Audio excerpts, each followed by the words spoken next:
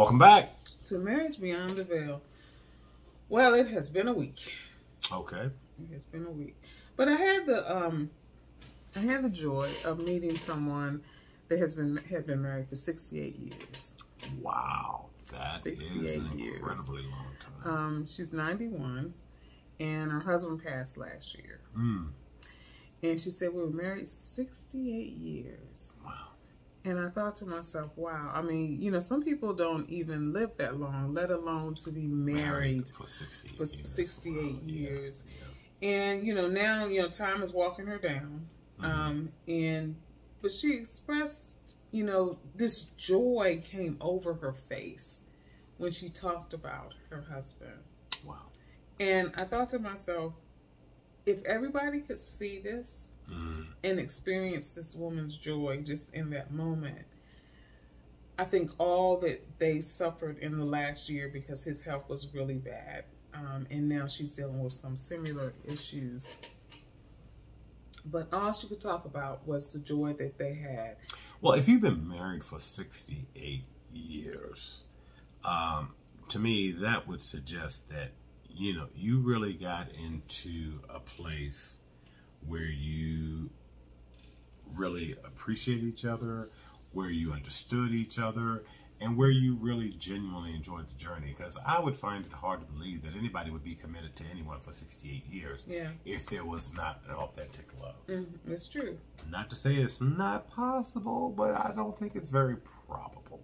One of the things that I did in listening to her and she was telling the story, what she's dealing with and what he dealt with, and from their daughter, one of the things that I realized was that, you know, based on the lifestyle that they led, their health issues were very synonymous. Oh, interesting. Yeah, I mean, and they were very similar, and it was very interesting. And I wondered, was it what they ate? You know, movement, lack of movement, whatever, because keep in mind the gene pool was completely different. Okay. You know, but here they had very similar health challenges. So that is interesting, and but I would imagine, right, getting back to, okay, what was the diet? What was the health and movement of these two persons? Because that is interesting. And it's something we talked about before. And so if you have someone in your love relationship that's like very physically active, loves to work out, you know, eats healthy, all that kind of stuff, and then somebody eats the polar opposite, yeah, you're going to see some difference in the way that their bodies react over time. Right.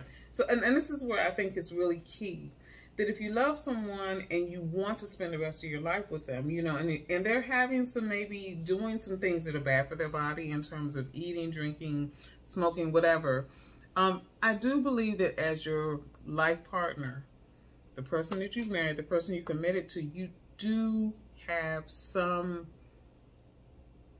responsibilities and rights to say, hey, to address, yes, exactly, try to educate, try to encourage, in a loving kind of way. I was gonna say, you can't manipulate, you can't coerce, but of course, if you're the shopper, I was gonna say, well, but address it, you know, and provide insight of the why. Yeah, exactly, the why, and that's something we talk about all the time, is the why. So why are you doing it? So I just thought it was really interesting because, like I said, completely different gene pools, but very similar in terms of what some of their health issues are now.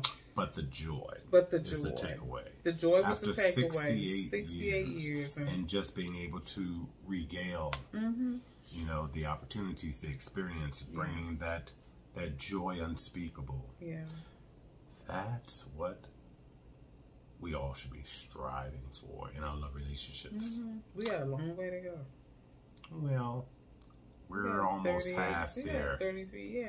Well, we are half there. We just have 33 more years to match them. Yay! Only 33 more to go. Yes, only 33 more with me. Until tomorrow, if the Lord says. Have a good evening.